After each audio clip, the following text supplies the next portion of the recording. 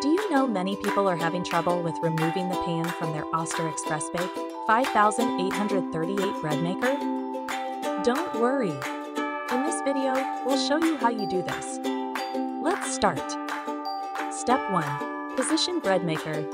Place your unplugged Oster ExpressBake 5838 bread maker on a countertop within outlet reach.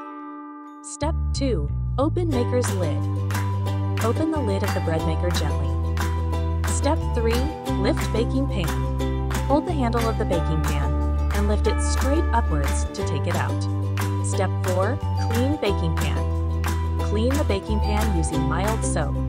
Rinse properly and dry. Step 5. Attach blade. To the baking pan, attach the kneading blade that you will find in a plastic wrap tied to the power cord. Step 6. Store pan safely. Keep the pan aside safely.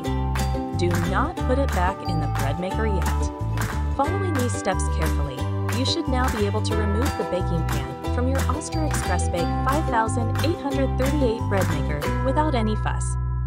Still need help? Visit our website for the complete manual. There you will also find questions and answers from other Oster users. Did you find this video helpful? By subscribing, you help us continue to answer users' questions. So, subscribe to our channel. Thanks for watching, and see you in the next video.